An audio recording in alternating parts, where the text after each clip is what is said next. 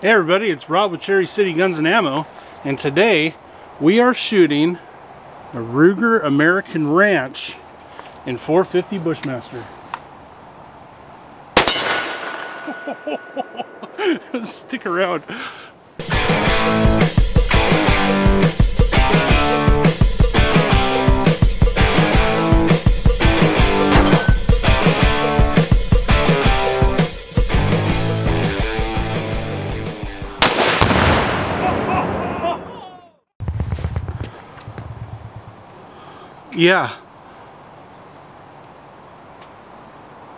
Yeah, that 450 Bushmaster hits like a sledgehammer.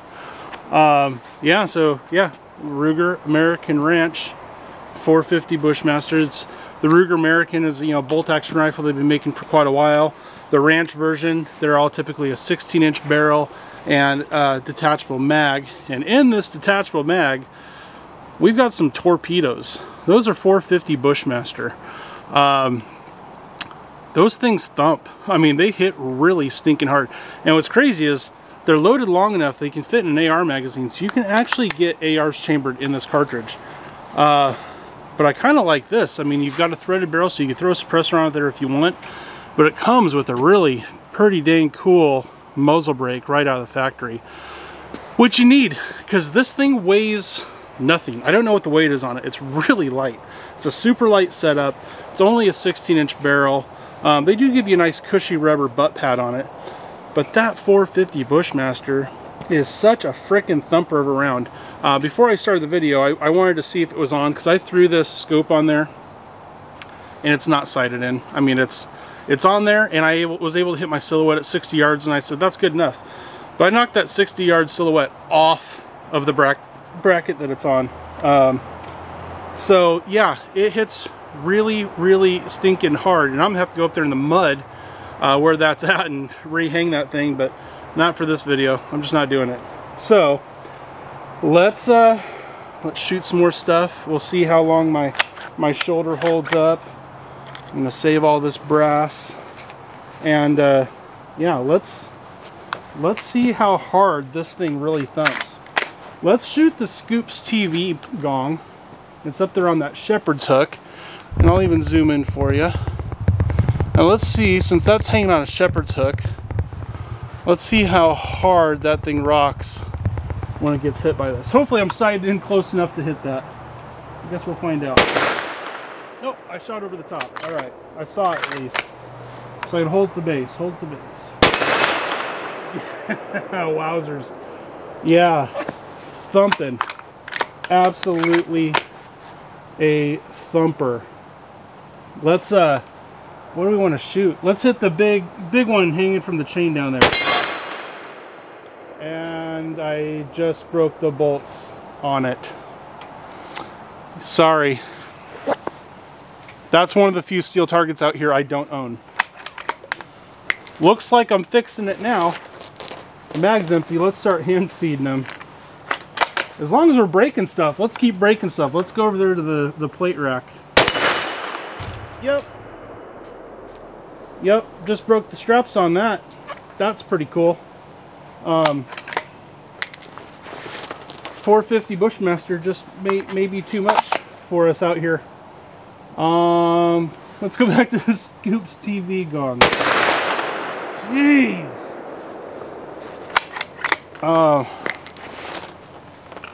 This thing frickin' rocks, that's all I know.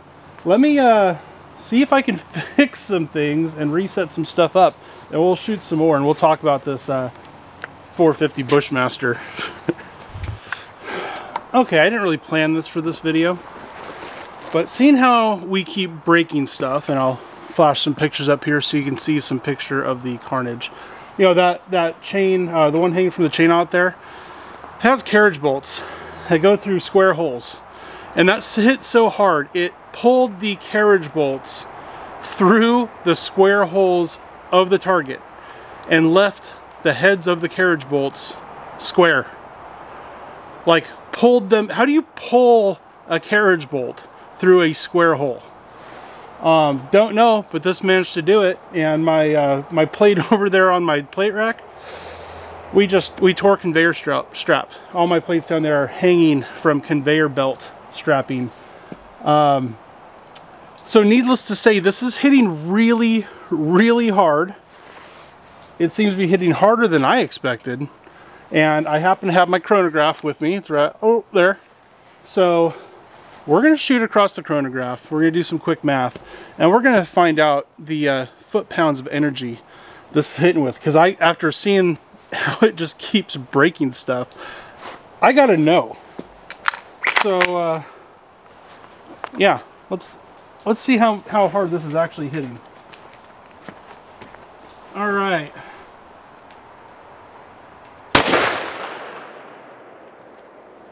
So that is 2,084 feet per second.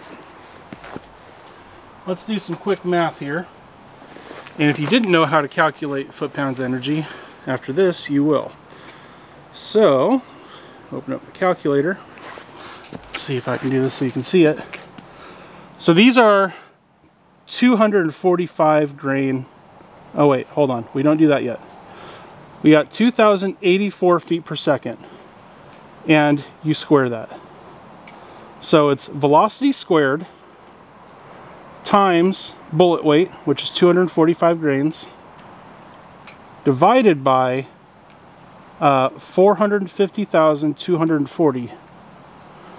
So that is hitting with getting close to 2,400 foot-pounds of energy. No wonder I'm breaking stuff. That is freaking unreal. I'm going to do that again because it just doesn't seem right. 2,084 times 2,084 equals times 245 grain bullet divided by 450, 240. Yep. Math doesn't lie. That is hitting really, really, really, really, really hard. And since it's hitting really hard, I brought some other targets that are intended to be destroyed. And we're going to shoot those now so that I quit breaking my range. So let's set up some cool targets that we don't care about breaking. I'll be back with you in just a second. Alright, blowing up stuff test number 1 with a 450 Bushmaster. It's no longer the Bushmaster, it's the Bushmaster. That's what we're calling it. Down there we've got a lead plate. It is the second lead plate that I was using in my cast lead bullets versus cast lead plate. It was the backup bullet. The only thing it has a dent from where my 500 Smith & Wesson punched through the first one. I don't think we're going to have a problem punching through with the Bushmaster either. It's kind of a foregone conclusion to me. We're blowing a hole in that lead plate. But I'm kind of curious to see what all it does to it in the course of just, you know, blowing a hole in it. So let me zoom in there just a wee bit. And let's see what the 450 Bushmaster does to that lead plate.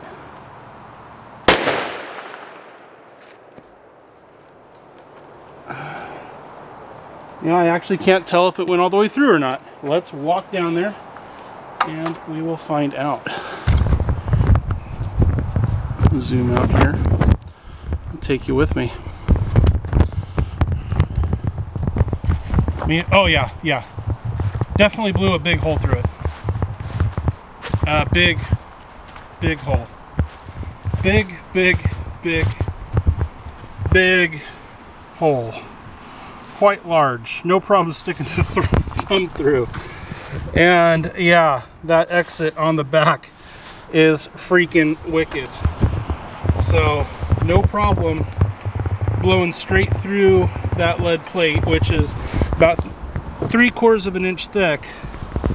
No problem blowing right through it, and it didn't even wiggle. Like, it just blew through like it wasn't even there. That's pretty cool. Let's go get our next item, which I think will be possibly even cooler. Alright, up next we have a 20-pound block of modeling clay. I've only ever shot modeling clay one other time before, and it was for my 204 Ruger video. It was really explosive, and being that these are 245 grain, so I can get it to focus there. 245 grain soft points. I think these could be really, really exciting to shoot at the modeling clay. So got this camera zoomed in as much as it will, and then downrange I've got my GoPro going up close. So let's shoot this thing, and then we will go downrange and take a close look to see what it really did to it.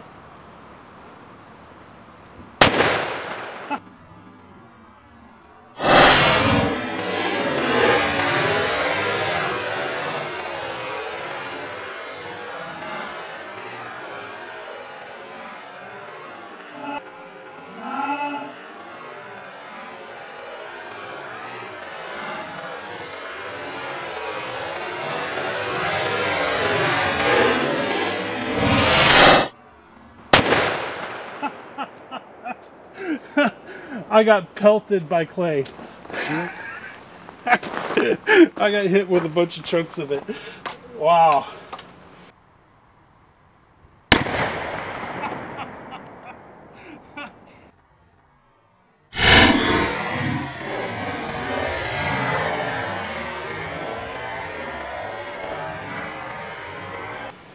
And that, kiddies, is why we wear safety glasses. Not that any hit my safety glasses, but you never know when you might have chunks of clay coming flying back at you at high velocities. But yeah, we wrecked that block. There's some clay, and there's some clay, and there's some clay, and there's some clay, and there was clay, and there's a big chunk of clay, and actually I can see pieces of jacket in it. So let's see. The back of that block is actually still intact, which means that bullet just blew up inside of it, and which is why we have those pieces of jacket there. We had some chunks that are probably off the top, flew back here. We got some clay over here. We got clay here. We got clay all the way over here. Is that clay too? And we got clay all the way over here and over here, and that's how far we are from the table. So yeah, that 450 Bushmaster did a number on that clay block. Let me clean this up and we'll be right back with you. Alrighty, well, I would say that we had a lot of fun with this 450 Breakmaster. Bushmaster's no more because it broke all my stuff. But maybe I'm a little sick in the head because sometimes when my stuff starts breaking, because I'm shooting with really big stuff, and I know it's going to cost me money to fix it, I still kind of like it. I had fun breaking stuff with this. It wasn't stuff I necessarily wanted to break, but it's okay. It's all part of the deal. But this is a lot of fun to shoot. You know, this these Ruger American rifles, whether you get the range, or I mean the Ruger American Ranch in one of its many different calibers, or you just get the standard Ruger American, you know, like in a regular hunting caliber, a 308, a 6.5 Creedmoor, 30-06, whatever it is. These have proven to be really good rifles, especially considering how cheap they are. They're very inexpensive rifles. I work side-in service at my gun club every year for the month leading up to deer hunting season. And we've had a lot of these Ruger Americans in the ranch and the standard come through. And they all seem to be really good performers. I've never seen one that isn't capable of, pretty decent shooting, and a lot of them surprisingly like MOA. Which with a budget rifle, granted it's becoming more and more common these days, but it's still pretty impressive. You can spend under 500 rifles on a full setup that shoots 1 inch or better at 100 yards. That's pretty incredible. The trigger on it, it's not a match trigger, but it's pretty darn good. It's better than the first several hunting rifles that I owned as a kid, that's for darn sure. It's got a safety right there on the tang, which is my favorite place for a safety because it's convenient. You're on safe, you're going through the woods hunting. Obviously I don't carry like this, but you're going through the woods hunting, and just a quick flick of the thumb and you're on target. And this thing here, it's a pretty cool setup. You know, this is really kind of like a bush gun type setup. It's kind of what I imagine. And what it's wearing is a Vortex Strike Eagle 1 to 8 power. And it's an illuminated reticle. And I wish I could show that reticle. Maybe I'll figure out something at home and put it up here in the corner. If it's not up there, I didn't do it. But it's illuminating, you turn it on, and on 1 power, where you've got no magnification at all, it's like shooting a red dot. Like, it's literally just like shooting a red dot, which, you know, in Western Oregon, we hunt in really brushy country. A lot of your shots are short distance, and lots of times you don't have very much time. So fast target acquisition is very important. And with 0 magnification and a red dot, it really helps out. And, you know, I think this would be a viable elk gun within a certain yardage. You know, within 200 yards, I think you could easily go after elk with this, and it's short and compact and light and easy to maneuver. Or deer. Yeah, I'm really impressed by this rifle. I might look into some of the other Ruger American Ranches, like 300 Blackout. I think would be pretty cool. Throw a can on it, and being that it's bolt action, keep it really quiet. It could be a lot of fun. Anyway, I think we're going to finish up. Super impressed with this gun. Here's the downside that I don't like. It's a 3-round magazine, and nobody has come up with a solution for any kind of extended magazine. So you can only use the Ruger magazine that holds 3 rounds, and they're like 30 bucks a piece. So if I could change anything, somebody should come out with some type of replacement bottom metal where you can throw in like AR mags or something like that. I think it'd be really cool. But, you know, other than that one con that I can find, I'm pretty impressed by this rifle. I don't think there's a whole lot it couldn't do or a whole lot it couldn't take down. I think you can take down just about anything in North America with it within reasonable ranges. So anyway, thanks a lot for watching the video. I had a ton of fun making it, had a ton of fun destroying my range. Didn't have so much fun cleaning up clay because it's raining out here, and it instantly all turned to slime and my hands are totally gray, and it took a while to get them scrubbed clean so I could come back and, you know, do my outro here. But it was a lot of fun. It was all worth it. I'm super impressed. Yeah, pick up a Ruger American Ranch. I don't think you'd be dissatisfied if you got one. Anyway, thanks a lot, folks, and we'll see you on the next video. Bye-bye.